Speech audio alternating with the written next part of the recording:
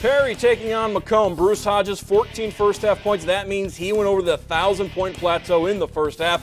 Jared Poling drives the lane for the Commoners, gets the bucket to go. Up 19 now in the third. Inbounds pass to Hodges. Knocks down the triple. 17 at that point for the Perry senior. Panthers go inside to Blake Gasser. Gets the bucket for the visitors, but too much from Perry. Hodges with the miss. Taquan Callahan the rebound. Misses, sticks with it.